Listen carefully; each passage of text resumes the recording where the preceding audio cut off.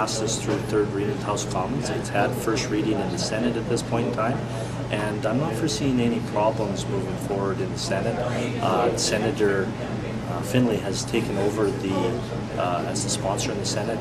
We're hoping to have this by the end of the year so that it can actually get royal assent.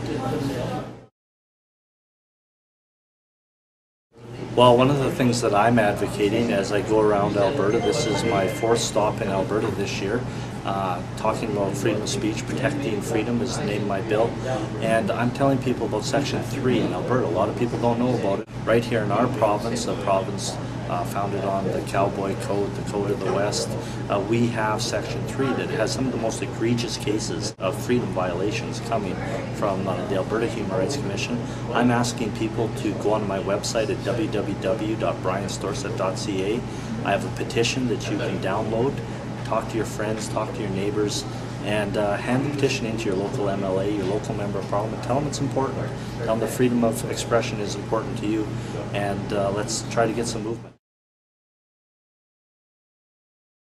Well, the first thing we need to do is focus on, as you were talking about earlier, getting rid of Section 13, getting it all the way through.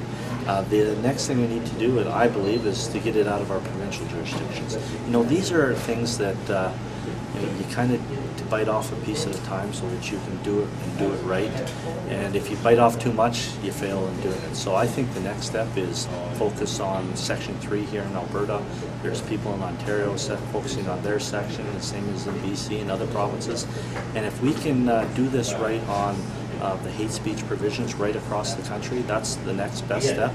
And then we go from there. You know, the great part about this is I've been working on this for 5 years. The national media really has had a dialogue with Canadians for the last 5 years and emphasized to Canadians the problems with this. It's made it easier for me and actually made it possible for me to get success in the House of Commons with my colleagues like Rob Merrifield. So we need to make sure we get this done right now, and then we can look at the next step after that.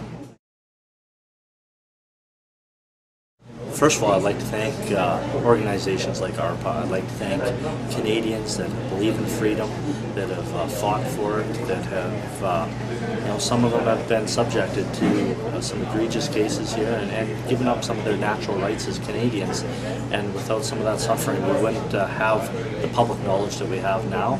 And it's important that when we do get this done, I believe we will be successful. It's important that we never again give up our fundamental freedoms to the bureaucracy and to government. That is ours as Canadians to protect and defend and to decide on, not somebody else. And we can never give those powers over to the bureaucracy because it will only be abused and expanded at that point in time.